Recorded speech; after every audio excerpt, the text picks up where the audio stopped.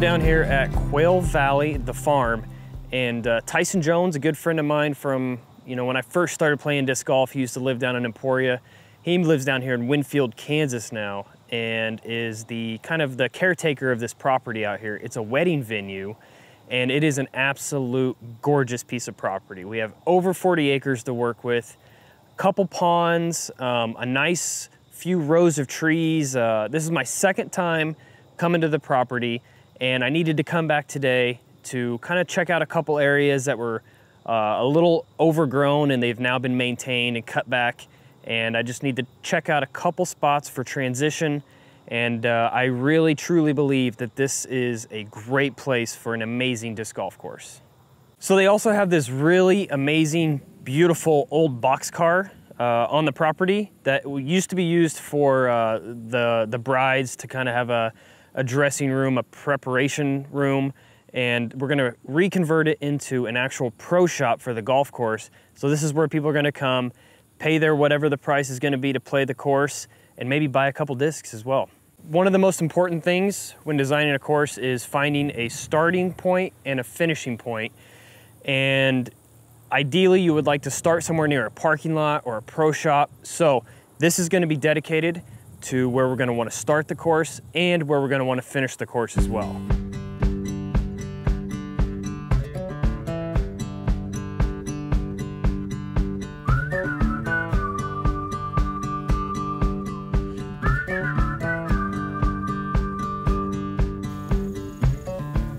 Looks like we got a property line out here, but this does create a nice little pocket. If you look kind of back, it has a nice little pocket for a nice green. Putting a disc golf basket back in here would be kind of ideal, assuming we have transition across this way, because you don't want to have a shot where you're throwing into a hole and then you have to walk directly out of it and kind of back down the same fairway. So flow, safety and flow, those are the top two priority lists when it comes to designing a disc golf course. Not sure how well or easy you're going to be able to see this, but on my map I pull up, I have an app. There's a couple of them that I use, Onyx and Map Plus. I can pull this up and I can drop a pinpoint exactly where I'm at, current position saved. Later on I can go back and edit that. I can change the icon.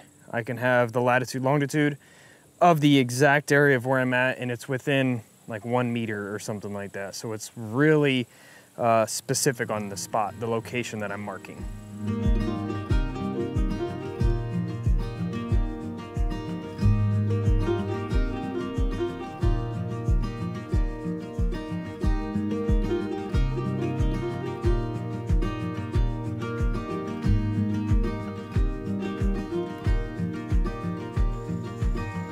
But an area like this where you have a nice tree line on one side, kind of flower beds or roads on the other side that work as a natural OB, nice uphill, some tunnel action, you don't get a whole lot of that. This is the kind of stuff that I'm looking for when I'm walking the property for the course. For me, it's very important to find a starting hole and a finishing hole, and then kind of work around the other 16 in between. But definitely walking the area and noticing a spot like this and putting it on my map as a GPS coordinate is important. Something that I can go back when I'm studying the maps to remember, this was a beautiful area. This was an area that I'd absolutely want to use some way, some shape or form.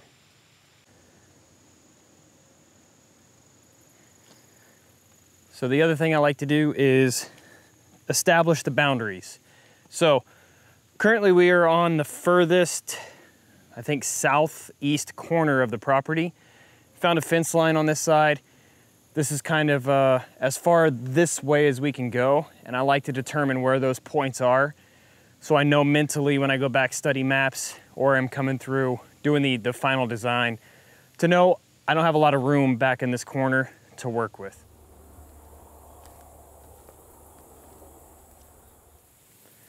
So right here we have a creek that kind of runs off those two ponds. The further pond is a little more elevated than the next pond, so naturally they kind of drain into each other, and this is kind of acts as a spillway.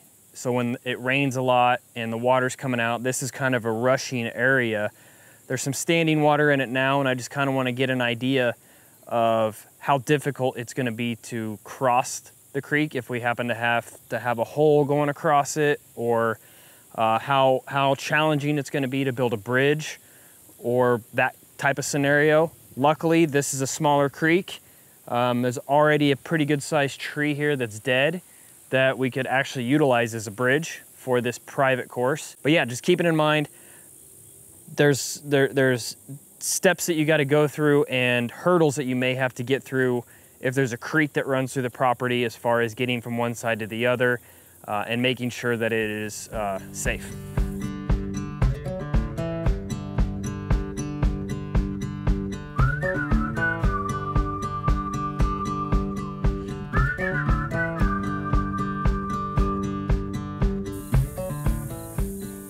Backside of where we just were in the open field, and which creates a nice transition, nice tight tunnels all through here that plays along this pond, and just all around beautiful. Not a whole lot of maintenance that needs to be done for the property, with the exception of mowing the lawn that they already do.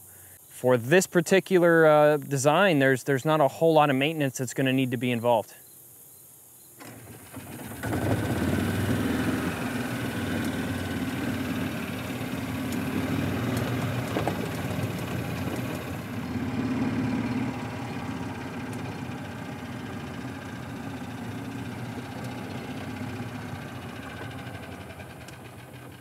I'm thinking that this spot that we're standing right here is a beautiful spot for a green.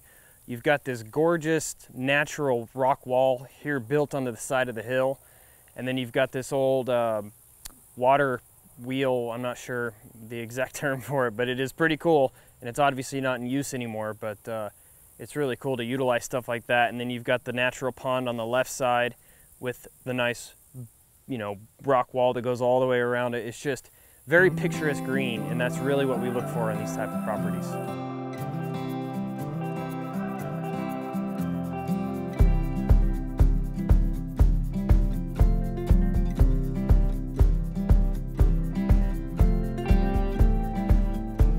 So now that we've completed my second trip down here, I'm even more excited about the property than I was my first trip. Now I'm gonna head home, study some maps, pull up Google Earth, and look at the GPS coordinates that I've taken today to get a good idea on the direction I want to go with this course.